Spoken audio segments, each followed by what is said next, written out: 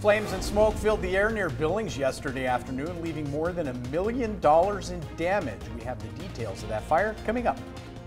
I'm Cody Boyer. A Montana Fire Department on the road to help those in need against the California wildfires woke up this morning to a nasty surprise.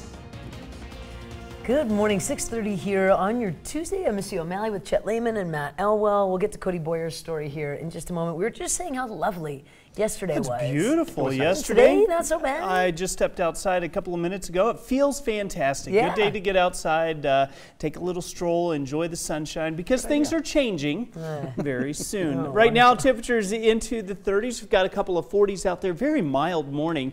The afternoon's going to be mild as well, but the cloud cover that's in place really helping to boost those temperatures just a few degrees, and that's a nice springboard as we head into the afternoon. There may be a little patchy fog in a few areas, some of those low-lying areas. So if you are driving near some of those low-lying river areas, you may have some fog to deal with. Temperatures are going to be mild today, but much cooler tomorrow. We'll, of course, break down your forecast in just a couple of minutes. Thank you for that, Matt. Now, some residents have been evacuated in West Yellowstone early this morning because of a nearby fire. Yeah, West Yellowstone police tell us that a fire in a mechanic shop on Yellowstone Avenue led to those evacuations. So far, no injuries have been reported, but firefighters are on the scene. Blaze was first reported about 4 this morning, still not under control by 4:40. Police tell us no other buildings are burning because of the fire, though. But evacuations were ordered just to be safe because there might be flammable liquids in that shop. We, of course, will keep you updated online and on air as more news becomes available. Let's stay in fire-related news. It took fire crews more than 5 hours to completely douse a fire in Lockwood near Billings yesterday. MTN's Zoe Zandora was on scene where a lack of water meant Lockwood fire crews and assisting agencies were forced to bring everything they could to just fight that blaze. This building has a lot of fuels and oils and such on the floor, a lot of different things they use to treat the metal, and you're seeing the result of it. Firefighters responded to a fire at the Pacific Recycling Building in Lockwood around noon on Monday. Flames and smoke filled the air as the fire blazed for more than 2 hours, likely causing more than $1 million in damage and destroying one building at the Lockwood plant. Use what they call master streams.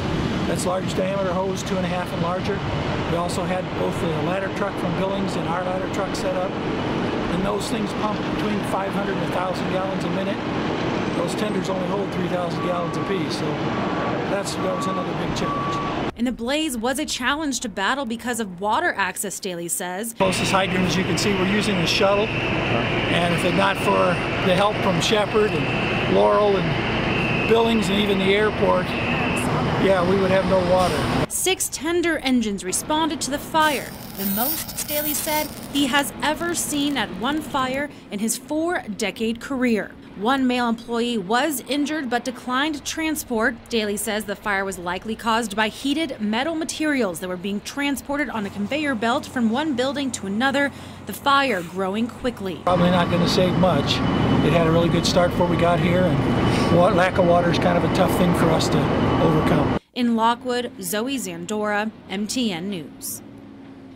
Zoe tells us that flames finally put out about 5 o'clock yesterday afternoon. And police in Idaho Falls are investigating after someone stole more than $1,000 worth of equipment from a fire truck. Yeah, that fire truck belonged to a crew from Livingston who were on their way back home from fighting wildfires in California. MTN's Cody Boyer picks up the story. It doesn't only hurt us, our department, but it hurts everybody else. Truck Commander Wyatt Adler, EMT Cheyenne Bray, and first-year firefighter Dale Bush spent over a week and a half fighting the Kincaid Fire, which has burned more than 77,000 acres so far. I caught up with them on their return trip home hours after thieves struck. If we would have gotten to California and this stuff was missing down there, there's no way we would have been allowed on the fire. Adler says over $1,500 worth of critical gear was stripped away from their truck, including personal protection equipment, fire bags for shelters, and more. We've actually had to take ourselves off of the active resource board for national emergencies because now we're not equipped to keep ourselves safe. Idaho Falls police arrested a man parked nearby for drug-related charges, but as of now, it is not known if he is connected. The crew says it's like losing a life-saving arm. It feels like your whole world gets taken away, you know, your equipment to save lives, to do your job is gone. My pack had all of my medical equipment in it. I mean, on our way home today, if we come across a car accident, I mean, I've got my skills in my head, but I don't have a lot to help anybody anymore. So while Idaho Falls police investigate, Wyatt hopes eyes stay open. I hope whoever took it realizes, hey, that we messed up more than just their lives. We messed up countless of other people's. In Bozeman, Cody Boyer, MTN News. Now, since we first reported this story, we've learned that a company has helped by offering to replace the department's Kestrel fire tracking unit for free. Others are also starting to help as well. It's amazing when people can pitch in, but boy, I tell you, it makes me just infuriated, mad. Horrible that we even have to have this conversation.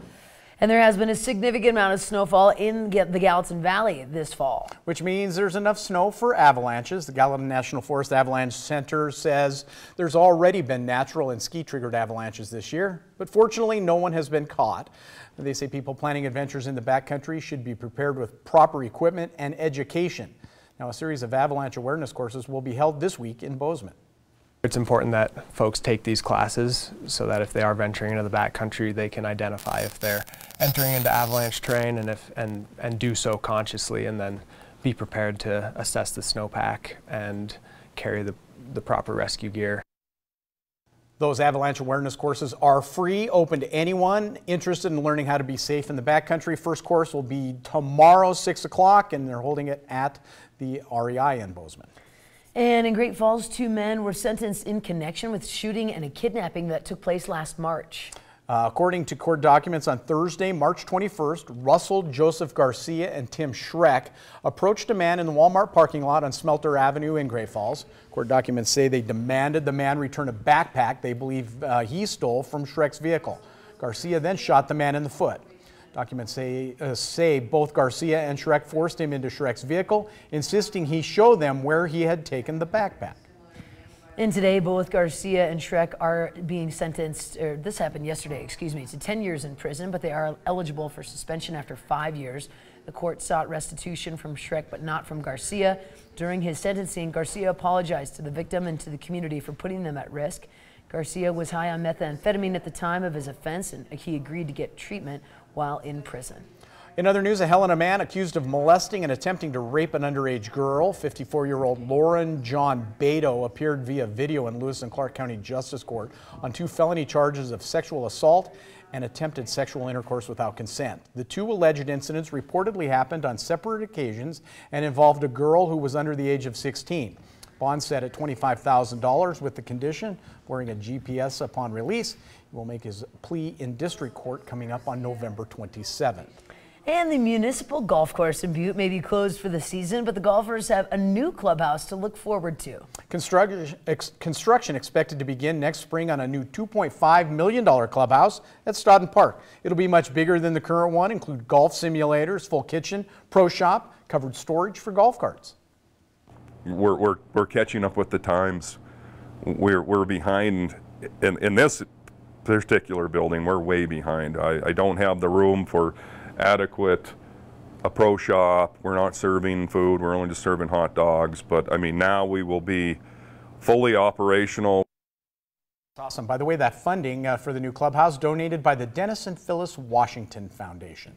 6:38. Time to take a break here on your Tuesday morning. In a moment, a speed trap to make people slow down takes a little bit of a bruiser. We're going to explain that story for you in just a moment. We'll have that story, but first let's check in with Anthony Mason to see what's coming up at 7 o'clock on CBS This Morning. Good morning. Ahead on CBS This Morning, Americans ambushed in Mexico. Hear from family members who say the 9 killed by a cartel were not the intended targets. Plus, America's top election security official shows Tony what's being done to prevent outside interference in 2020.